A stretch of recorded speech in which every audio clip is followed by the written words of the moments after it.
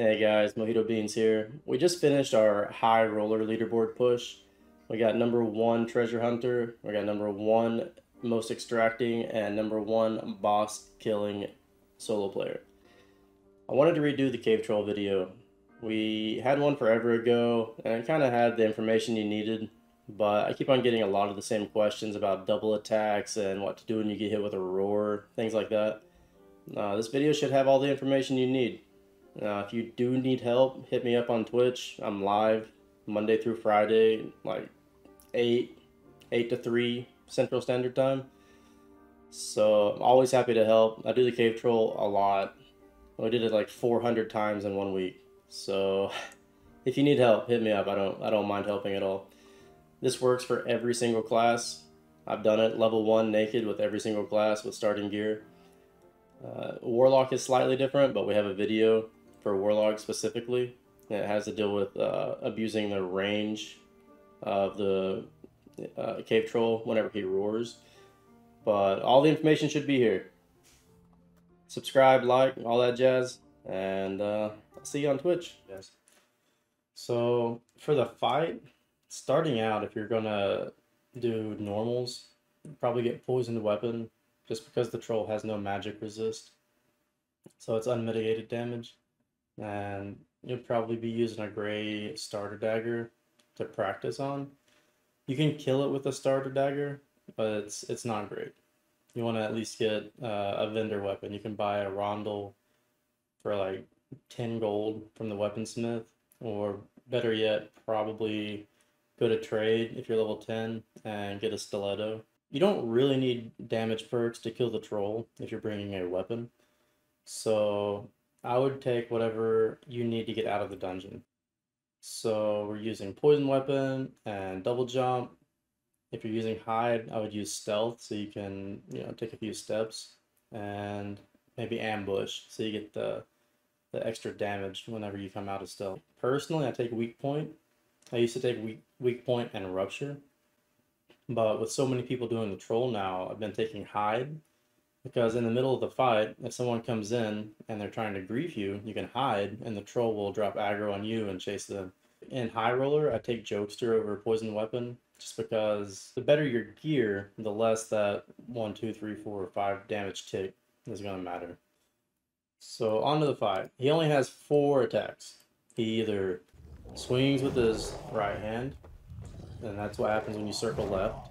And he can swing with his left hand where he does like a punch, and that happens if you're circling to the right. He has the hammer smash, where either way he can do this. He just picks his hammer up real fast and hits forward. And then he has the double-handed overhead hammer smash. Those are the only 4 attacks that you'll probably see if you're doing the strategy right. So whenever we start the fight, we're going to start from directly behind him. And it just seems like that's the area in the room where you can get the closest to his body without him aggroing. Anytime you're not in melee range, he can roar at you. And starting the fight, you can't start in melee range. So there is a chance that he starts the fight with a roar. And if you start from directly behind him, you have plenty of time to run to his side to avoid the roar. After you start the fight, you're just going to circle left. You just go clockwise around him. And you take turns. He attacks, and then you attack. And you go out, and he attacks again, and then you attack. You only get 2 hits. Like if he swings with his normal attack, like the sideways swipe with the hammer, you can go up and you can poke his arm twice, and then you go back. And then whenever he does the overhead smash, you want to go up there and poke him in the head twice, and then go out. That's the whole fight.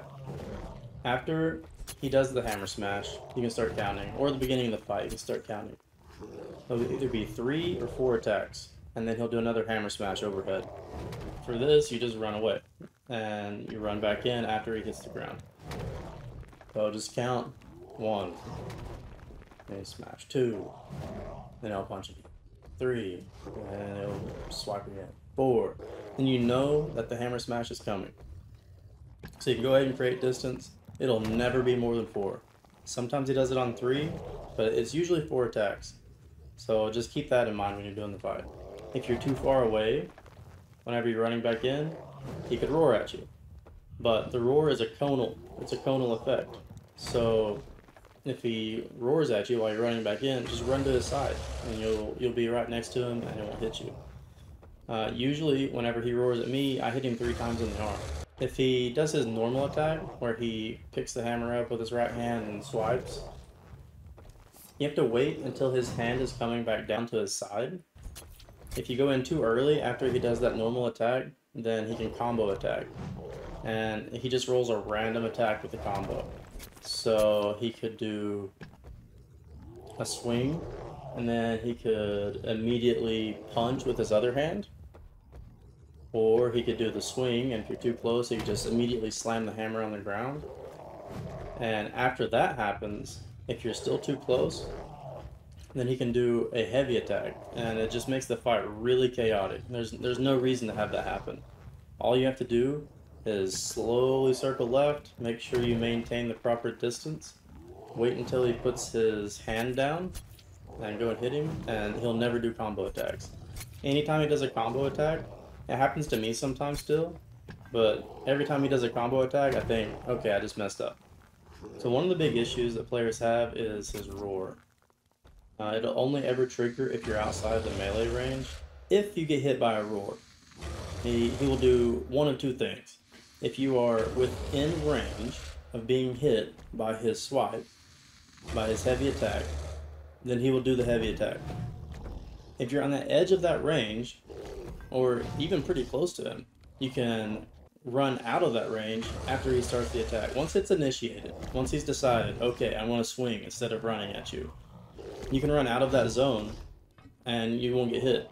You don't have to jump, you don't have to crouch, you just have to move out of the zone. If you're too far away, then he's going to run at you and he's going to swing. And there are slight, very, very slight differences between his posture whenever he swings high or low. Generally, he will swing low so you can jump over it, but it's not something you want to have happen.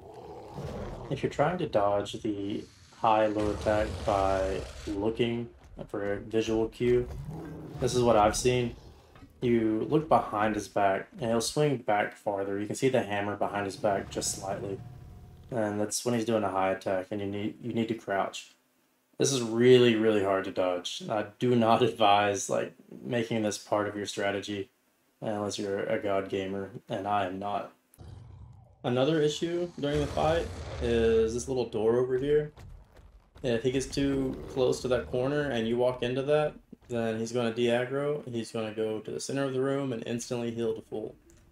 So if you're getting stuck, so you've been doing the fight for like a minute, 2 minutes, and he's moving closer and closer to a wall, and it's hard to circle whenever he's on a wall, but just take a break from the DPS. Just, stand in his melee range with your back towards the center of the room and let him swing at you without you attacking. You stay on the edge, he swings, you go back. He swings, you go back. Usually it only takes 3 attacks, and he's in a pretty favorable position for you to continue the fight. I've also noticed recently that sometimes he doesn't roar at all. He'll just charge straight at you and do the heavy attack. No clue what triggers this. I'll see it maybe once a day, like if I'm watching someone else do the fight. Yeah, you really want to stay in melee range. I don't know what causes that. I don't know. I can't figure it out. So that's normal troll. And high roller, it's actually easier. He has a new attack in high roller.